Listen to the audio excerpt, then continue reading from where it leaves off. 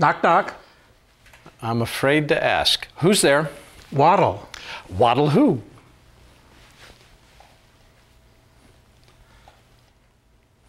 Pacing is one of the many things that's under your control in the editing process. And editing can make or break your film with the right pacing. We'll talk about all of that on today's Two Real Guys.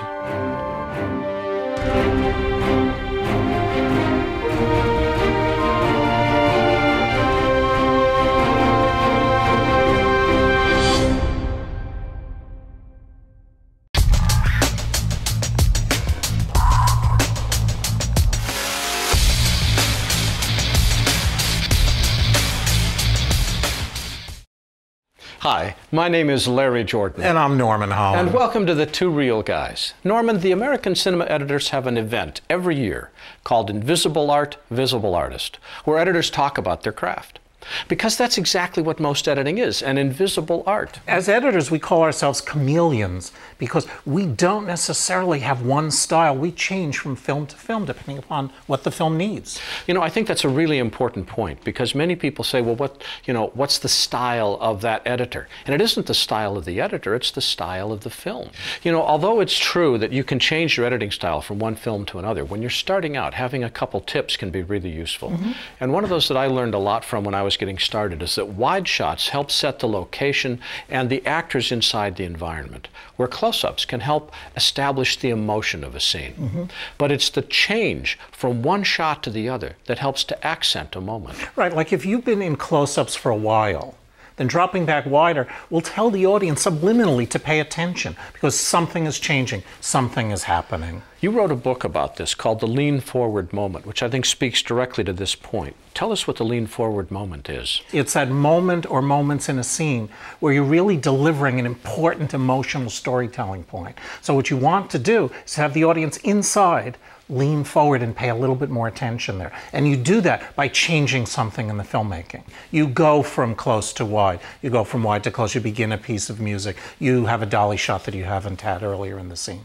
We had a chance to deconstruct a scene in one of the earlier episodes. I'd like to do that now and take a look at a specific scene from a film called Potter's Field. Right, so of course, the most important thing to start with is what's the whole movie about? What's the log line of this movie? And Potter's Field, which was a student film, therefore made on a very, very tight budget. It's a short, about 14, 15 minutes long. Is a film about Daryl, who's a 17-year-old, who dreams of leaving his poverty trailer park existence and taking up acting. But he has to figure out a way of burying his older brother Sebastian, who he doesn't really like at all, who suddenly dies at the beginning of the film without any money, without any support. So the overall arc of the film is him figuring out how he should treat his brother with respect in death in a way he didn't when he was alive. In this scene, Daryl is talking to a representative from a funeral parlor who's actually instructing him on the best ways to bury him. All that Daryl's really concerned about is getting rid of his brother in the cheapest way possible. But this is also the moment when he realizes it's not going to be as easy as possible. So it's that moment when he realizes that. That's the lean forward moment of the scene. So here's a script for this scene we're going to be looking at from Potter's Field. And Maury, who's the funeral director, is talking to Daryl about coffins to bury his younger brother. He's going on about polished oak motif, about lily floral designs. When he sees Daryl's blank stare, he goes, "Are you sure I shouldn't be talking to your mom?" Then it says, Maury's not surprised. The facade is over. So here is something that the scriptwriter has called out. Something's changed. And Maury says, listen, the money has to be up front. I'm sure you understand. Daryl goes, yeah, I understand. And that's when something changes inside Daryl. He does understand that this is not going to be as easy to do as he thought and had hoped it was going to be. So let's take a look at how the scene was cut fairly straightforwardly. Then you're going to couple that with the lily floral design. It's like a perfect package. It's solid, but it's restful. And so he's selling them. Are you sure that I shouldn't be talking to your mom, kid? All right, something's changing. Yeah, okay. Look. The facade has gone. There is no such thing as a free burial, okay? Can I put like a deposit down or pay later or something? No. No, the money has to be up front. I'm sure you understand. So Yeah, I understand. we have other packages. Is you notice that all the picture cuts are coming at the same place as my sound cuts, and the first close-up was on Maury. First close-ups are incredibly important in the scene because they help to focus who's important. Let's see if we can make a couple of changes here and help us to accentuate that first reading. Maury realizes that he's not going to get a good sale here. Are you sure that I shouldn't be talking to your mom, kid? So maybe we can add a little bit more on the head of Maury's shot. So he's thinking. Are you sure that I shouldn't be talking to your mom, kid?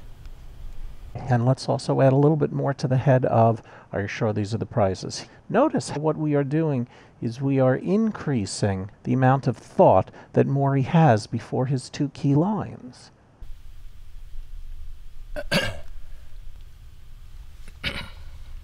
Are you sure that I shouldn't be talking to your mom, kid? These are the prices. Okay. We have forced the audience to be inside Maury's mind. But we've already established by looking at what the entire movie is about that this is not Maury's movie. In fact, it's Daryl's movie. So what we want to do is we want to make sure that Daryl gets the emphasis in here. One of the first ways of doing that is cutting to Daryl's close-up first and not letting Maury get the first close-ups. The lily floral design, it's like a perfect package. It's solid, but it's restful. Are you? All right. So notice two things that I've done. One is Daryl gets the first close-up there, but even more important, Daryl is listening while Maury is talking. So what is this going to do for us? It's going to put us more in Daryl's head because there's a lot less of Maury's thought process for us to see.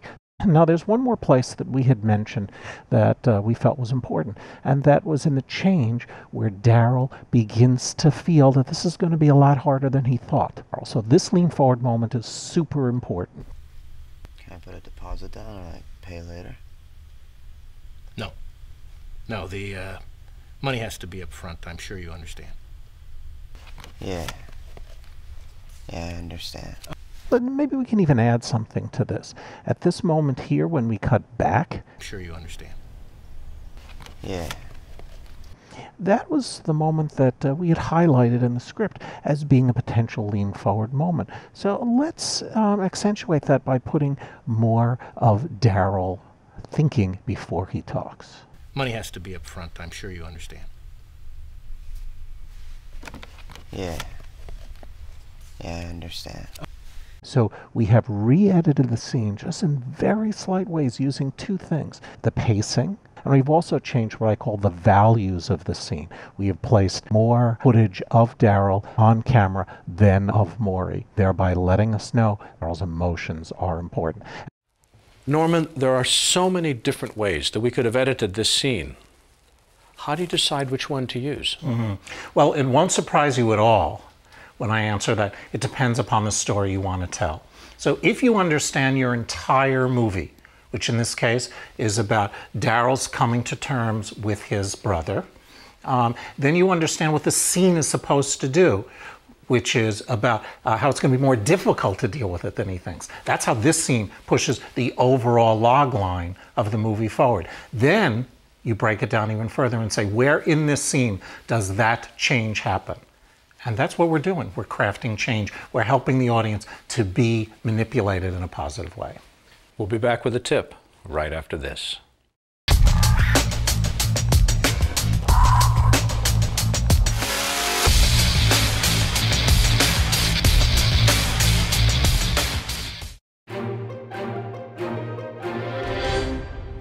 With the availability of plugins and compositing tools, it's very easy for the technical to overwhelm your story. But you should always ask yourself, what tells my story best at this particular point in time? If it's a dissolve, do a dissolve. If it's a straight cut, do a straight cut. Never make an aesthetic decision for a technical reason, and never change your editing to make a stylistic point. Editing is more than software. It's much, much more than getting your shots in the right order. Editing is about pacing and point of view and telling the audience how they should feel, all guided by story. My name is Larry Jordan. His name is Norman Holland. And thanks for watching The Two Real Guys.